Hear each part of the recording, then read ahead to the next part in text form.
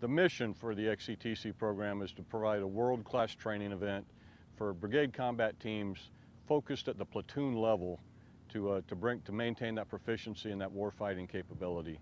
And the real value is you can't get this type of training without having the augmentation of an XCTC or one of the training centers, NTC or JRTC, to provide that realistic training environment for the soldiers. XCTC coordination started 18 months ago. This was our overall plans, identifying the training objectives for the brigade, and then nesting everybody's individual efforts, both from the AC and the RC, gaining our partnership with 3-1 Cav Grey Wolf Brigade and the 1st Army, and then along with the support network through the XCTC program at National Guard Bureau. This is not an exercise 3rd Brigade just plugged into. It really was a deliberate planning process between 155th, 3rd ABCT, and the state of Mississippi. Leaders at Echelon bring priorities, resources, and commitment to each other to make each other better. Evaluating, we're not here to evaluate. We are here to assist, advise, and enable training of this reserve component unit. And it doesn't stop at the end of this XCTC. It began years ago, and it will continue in the future as we stay on partnership with 155 ABCT through their NTC rotation in 2017. We sit down with the brigade staff and the brigade commander's objectives. We lay out a training matrix that plans the training for every single day of the rotation. And then we go into a synchronization meeting every morning at 10 o'clock. We sit down with all the key players and we sync every single thing on the battlefield for the next 72 hours. We've got role players, which are native language speakers. We've got civilians on the battlefield. We've got the OPFOR. Every single piece of that is synced. That's all behind the scenes to the unit. They show up and the training's there, and all that was done without them knowing it. And you call it behind the curtain or behind the scenes. That's the only way we're effective. There are multiple meetings that we end up executing throughout the day, making sure that the initial training objectives are maintained, that we're orienting both the opposing force and the blue force all up on the same training objectives.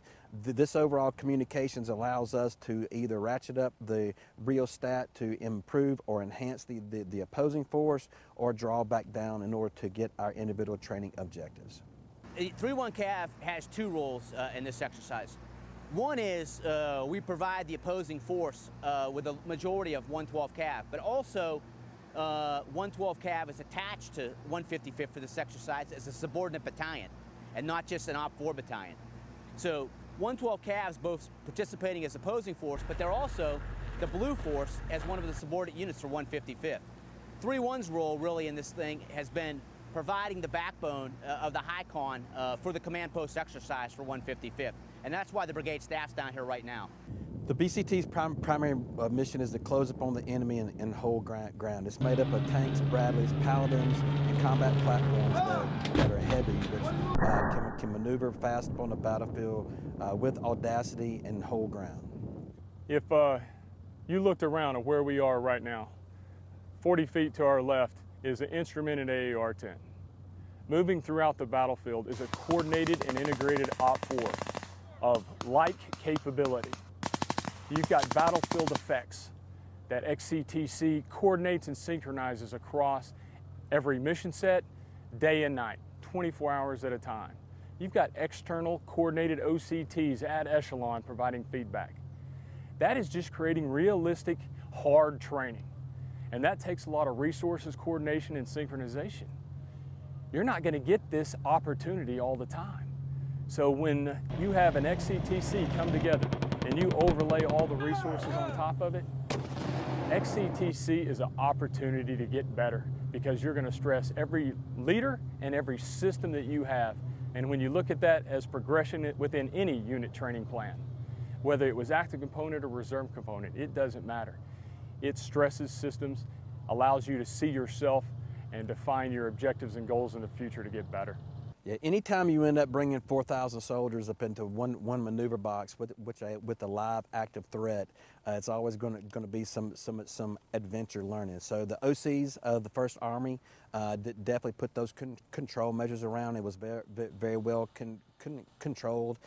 For the citizens from Mississippi, there was a lot of dollars brought into this training.